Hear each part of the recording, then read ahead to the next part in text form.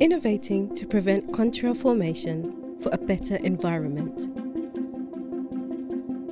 Contrails are formed by water, soot and cool air.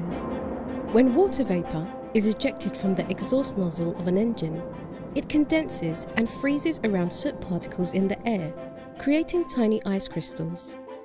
These ice crystals create layers of cirrus clouds, which can stay there for prolonged periods. Contrails contribute to the greenhouse effect by creating a thermal blanket known as cirrus radiative forcing. During daytime, this cloud cover may have a cooling effect by blocking radiation from the sun. After 4 p.m, however, heat is trapped underneath this cloud layer, increasing the atmosphere's temperature. This only occurs around flight level 300 in winter and flight level 360 in summer, precisely within MUAC airspace. We can prevent the formation of contrails by avoiding level flights through ice supersaturated regions after 4 p.m. This is what the MUAC Control Prevention Project, starting in January 2021, aims to do. We need you on board our journey to reduce aviation's impact on global warming and climate change. How does it work?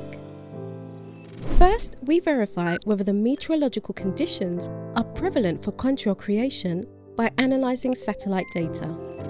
Based on this and on traffic predictions, the MUAC duty supervisor will decide whether or not to give the go-ahead for contrail prevention activities. We will start contrail prevention at 4 p.m. local time and continue during the night until 6 a.m. Traffic permitting, flights planned to cruise at affected levels will be reduced to the absolute minimum. For contrail prevention, climb to flight level 370. Roger that. Climbing flight level 370. MUAC controllers will aim to offer the next most effective level available to pilots with respect to fuel consumption. Climbs and descents through affected levels are accepted if necessary. All levels can be used for safety reasons.